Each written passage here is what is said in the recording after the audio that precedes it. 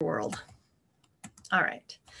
So the parasites, parasites are kind of similar to predators in that they're feeding on a live animal, but they tend to not kill their host, but often they're feeding on fluids.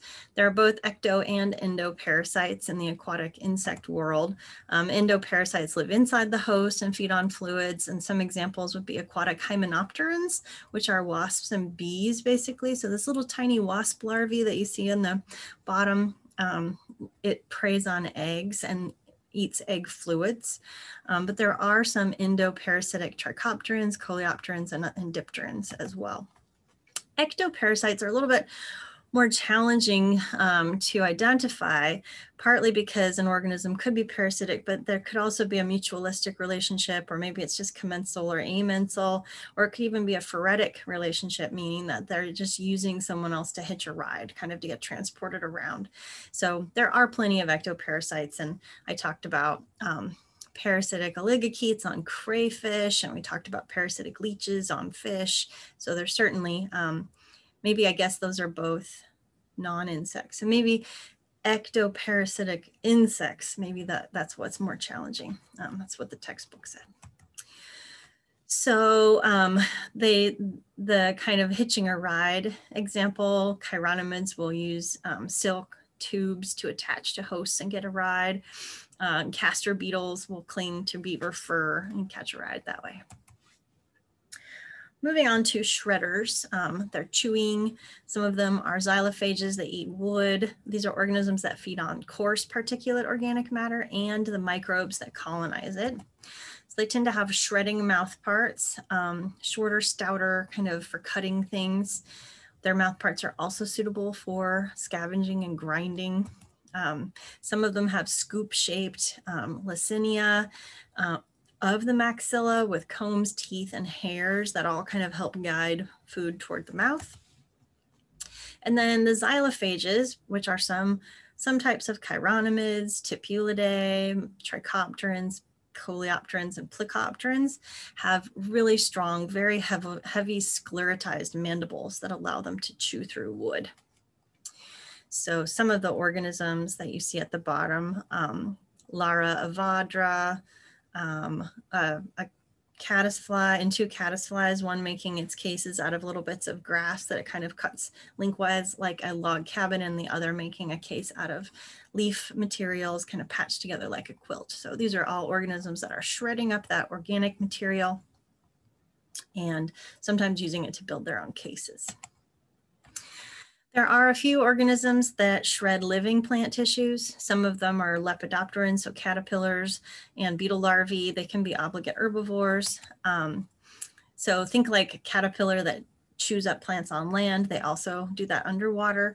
So let's see here. There's this larval, oops, there's a misspelling in larval, Donacinae, which is a beetle larva that chews on roots and rhizomes. And you can see the effect on the lily pad. This is called the water lily beetle.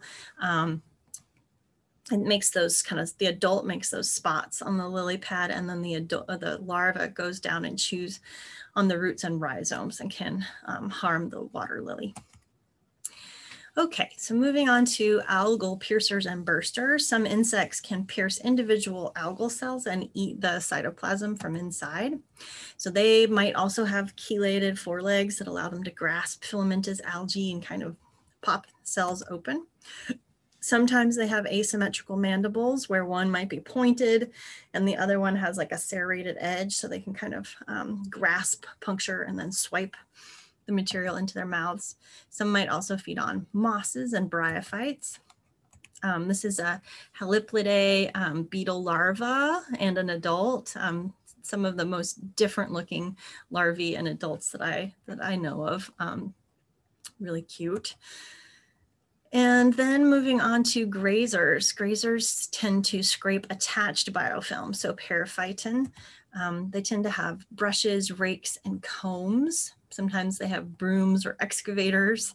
They can often feed selectively, which can influence the succession of the biofilm and alter community structure. And because they're scraping the rock surface, there's a lot of wear and tear on mouth parts, but each time they molt at each instar stage, they molt and then they come out with bright, shiny, sharp mouth parts again. So that's kind of fixed every time they molt. Some of these kind of grazing mayflies go through many, many mold stages. So the steps are really scrape, collect, transport, and then crush. So, and all while the water's moving past them. So not only are they trying to do these things, you know, then the water's whisking their hard-earned algal cells away. So they often have these really large kind of head shields, like you can see on this heptageniid mayfly at the top. Sometimes they have really hairy upper lips, like they have a big mustache, right? So that keeps the water from getting into their mouth and knocking their algal cells out of it. And some of the brooms have these really interesting structures. These are scanning electron microscope images of like a broom that they might use to scrape, and then the scraping apparatus on the surface of the broom, and these kind of really cool seashell shapes. Here's a picture showing an advancing herd of grazers. So you can see they're really doing some serious damage to this algal periphyton growth on the rock. These are all Blepharidae larvae, so they're a true fly larva. And, you know, they're just advancing along like you'd kind of see a herd of ungulates on the savannah or something. So grazers have these scraping brushes that are often supported by brooms with long sweeping bristles that can catch detached algal cells. When they take up the periphyton, it's often made up of diatoms, which again have these cases of glass that they've built, these silica cases. And so the glass cases need to be cracked open, and then sometimes that can happen in what's called the proventriculus. So if you look at the top, there's kind of a picture showing an insect's mouth and its salivary glands and a crop. The proventriculus is this kind of like muscular place where some crushing can happen. So not all insects have this proventriculus, but it is a helpful, has a helpful function. And then some other organisms might use kind of molar, like almost like grinding molars on the surface of their mandibles that can kind of strain out algal cells and then kind of chew them up. And then the other thing that's nice is that there's fine bits of sand kind of mixed into this periphyton with the algae and the fungi and the bacteria and all the stuff that's growing in this really complicated biofilm. There's little bits of sand and clay.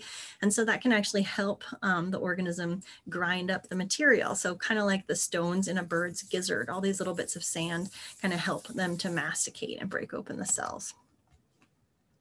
Okay, moving on to the collectors. You can either be a collector-gatherer, which is an organism that just kind of wanders around and eats things. They're also called deposit feeders. They typically are feeding on fine particulate organic matter, FPOM, and they often have, you know, little brushing mouth parts to help sweep things up.